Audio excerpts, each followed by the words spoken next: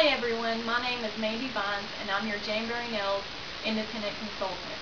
Today I want to talk you through what Jamberry nails are for those of you that have never heard of Jamberry nails. And I also want to walk you through the application process and the removal process for these wraps. All you're going to need for the application process is a sheet of Jamberry nail shield, and the application directions are on the back. You're going to need a cuticle pusher, an orange stick, scissors, nail clippers, and I like to use tweezers as well. You need a buffer if you want to use that. And you need alcohol wipes or rubbing alcohol with cotton balls. A nail file, and then I also like to use the Jamberry Nails cuticle oil. Now I'm going to walk you through the application process. Okay, I wanted to go over one of the items that we have for Jamberry Nails. It's called the Jamberry Nails Application Kit, and in that kit it's going to have everything that you need to apply your nail shields. It's going to have your cuticle scissors, your cuticle pusher, 2 orange sticks, nail clippers, a nail file, and a nail buffer. And it's also going to include cuticle oil, but the cuticle oil that's going to be included in your application kit is full size, which sells in the catalog for $10 in and of itself. And all of it comes with a cute bag, so everything will be nice and handy for you for whenever you need to grab it to apply your nail shield. And this is in the catalog or on my website, and it's the Jamberry Nails Application Kit. Now we're going to go over the application process.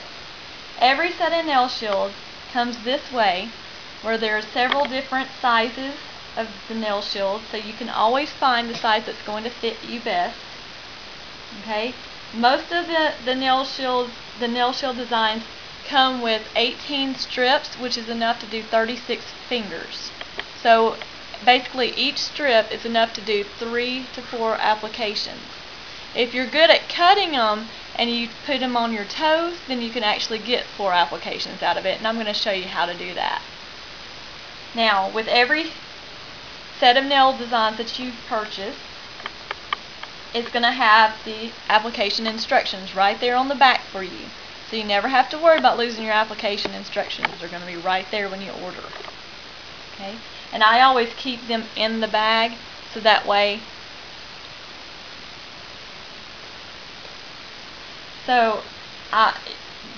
you always have it available, and I keep it in there every time with my design, so that way I have it handy. Now we're going to go over the application process now. This is actually a design that's called Coral Tigress. As you can tell, it's one of those that has tips to it, and I actually get a lot of questions about this because of the fact that, oh, well, my nails are too small. Can I use the type of nail shields that have tips?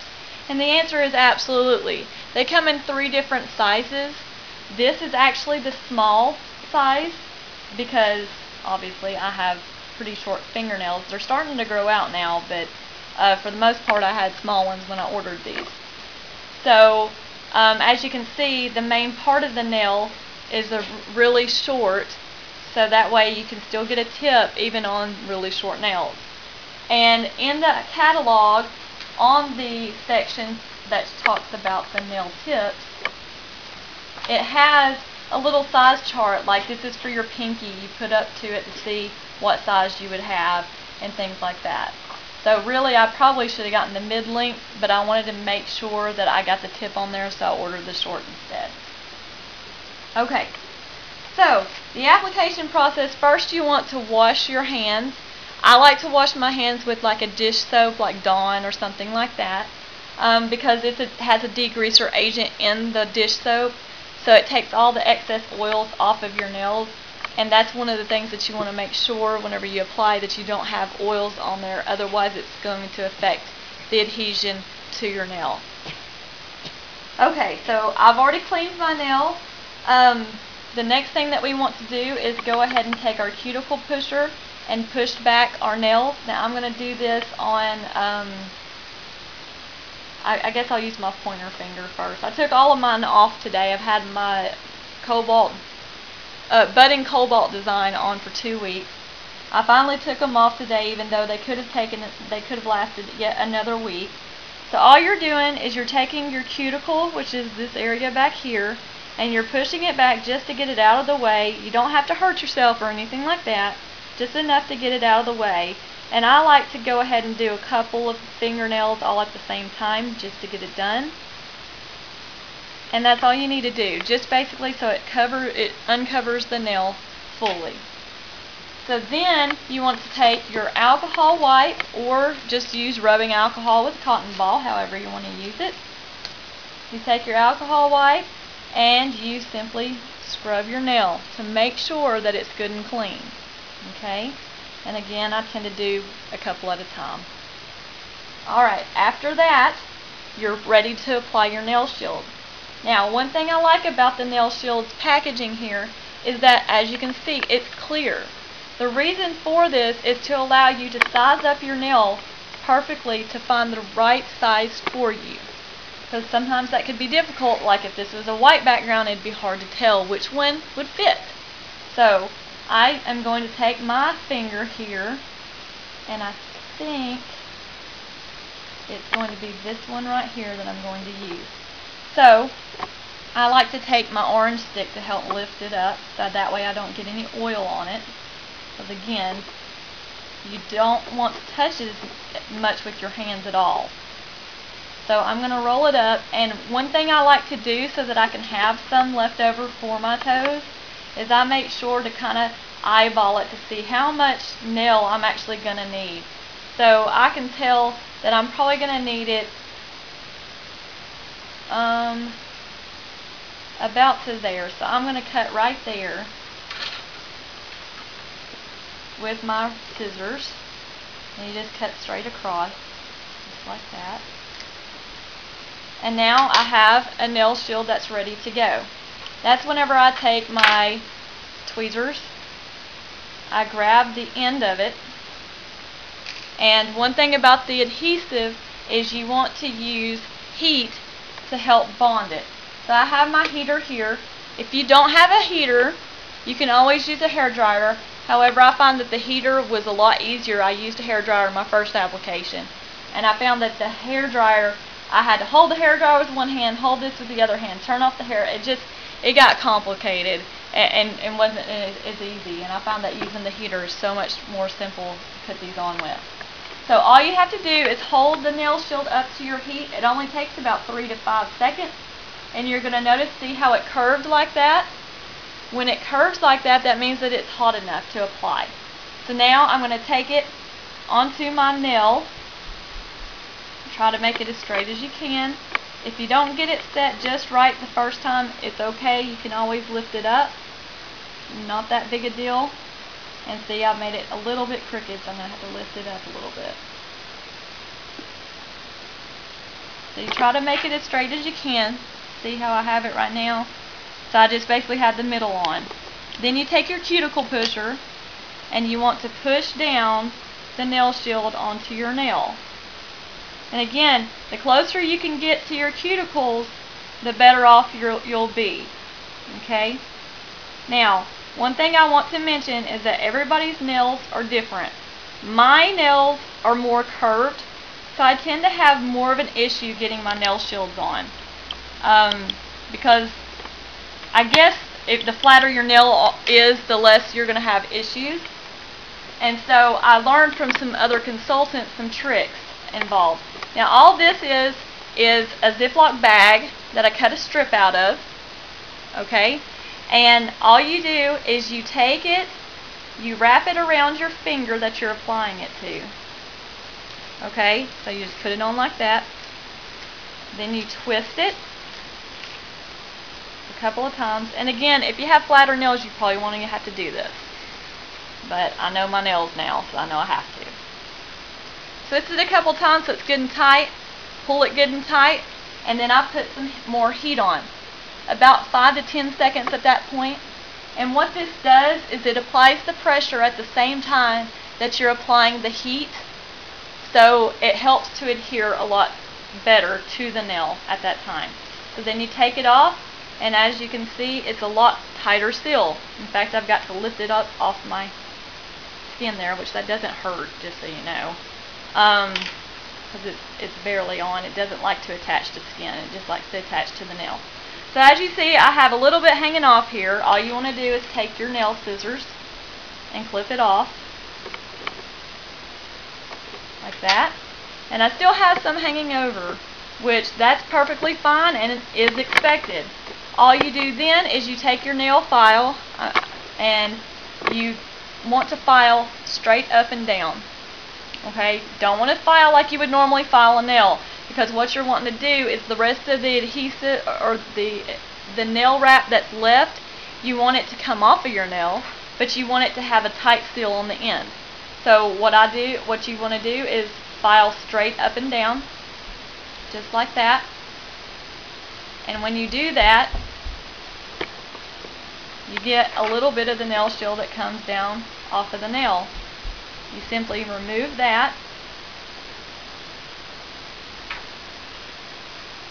I'm having a little bit of issues with it.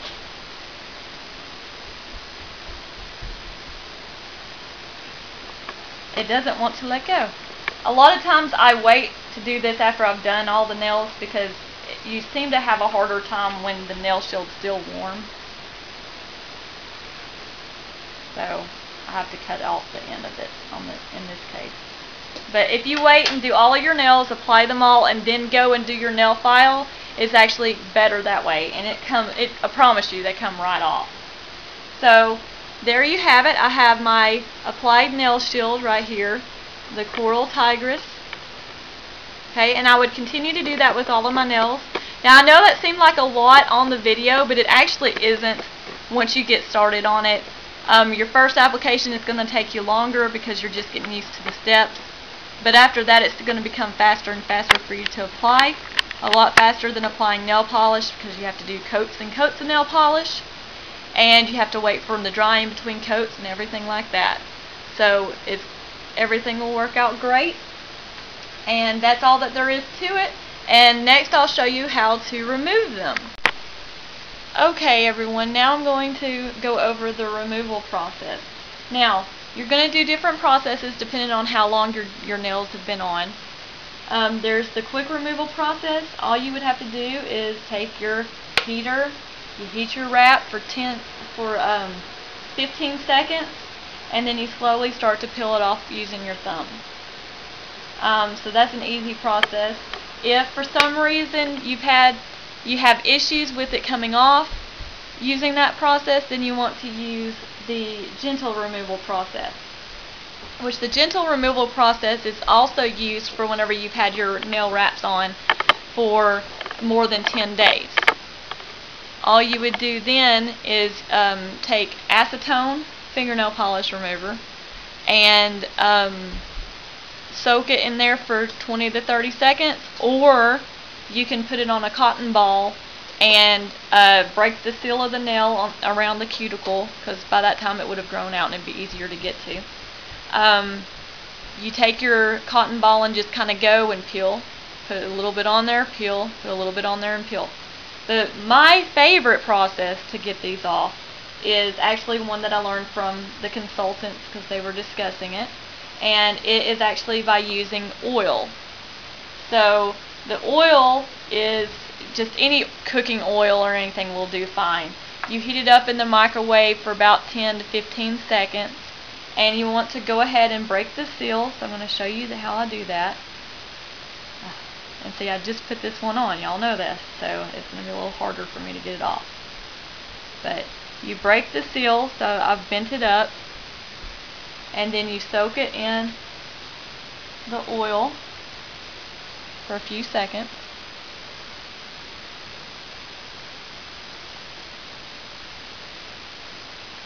And then I'm going to start to peel it off. Now if you start to have issues getting it off, soak it back in there again. And you go to peel it off some more. and then you soak it again. And of course this is easier if you use a bowl, but since I'm only doing one finger, I just used a cup. And soak it again.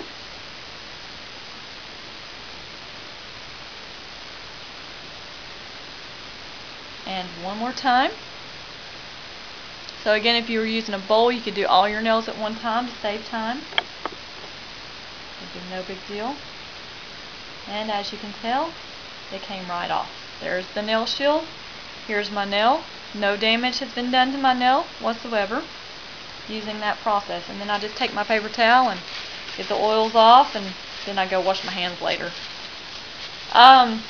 Also, one of the things I forgot to mention when we were doing the application was how I mentioned that if you cut these just right, you'll have a little bit left over. As you can tell from where I cut it, I still have, so much room for my second nail. Now, I'm not going to need that much of a nail because I don't have nails that long. So when you measure it again, because I'd be using my next pointer finger probably, I would only need that much. So if I'm cutting right there, I have this whole pink sheet right here that I can use on my toes. Now, toes are a little different because they're different shapes and sizes and everything like that. My toes are really tiny, so I would have to cut that. That would actually do several of my toes. But that's just a little tip. It's a little different when it's tips because it's going to be the tip color that you get for your toes. But if it's a pattern, the pattern goes all the way up. So you can have the pattern on your fingers and the pattern on your toes. So it's a really good tip because very few of my toes are actually small enough for that. So that's another tip to get more wear out of your Jamberry nails. Another thing I forgot to mention was the cuticle oil. Now the cuticle oil is very different. I've had cuticle oil before, and one thing I like about this is the smell of it, because normally cuticle oil doesn't have a smell, but they added a smell to it and it actually smells really good.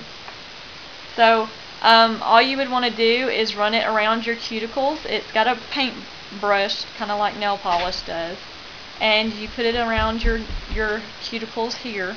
You can also do this when you have your Jamberry nails on, because one thing to remember is whenever you apply your nails and they're totally done, it has a watertight seal, so it's waterproof. So even if you're applying the oil around it, which we're using basically here to take it off, we had to break the seal to take it off using this oil. If you have it on and you're using your cuticle oil around it, it's got a waterproof seal because it has been applied correctly. It will not harm the nail wraps that are on your fingers. Cuticle oil is very important for your cuticle health. It makes sure that they don't dry out. It also helps to hydrate the nail around it as it grows out and everything. So it's really a good addition to the starter kit that your application kit that you buy. So that's all there is about Jamberry nails. If you have any questions, feel free to ask me. If you ever have an issue with the application process, because like I said, everybody's nails are different, I've got tips galore, so just let me know if you have any issues and tell me what it is that's happening to the nail wraps, and I'll be able to find a tip to help solve that problem. So I hope that you all go to the website and participate in the sales challenge. And again, if you have any questions, just let me know. Thank you. Bye.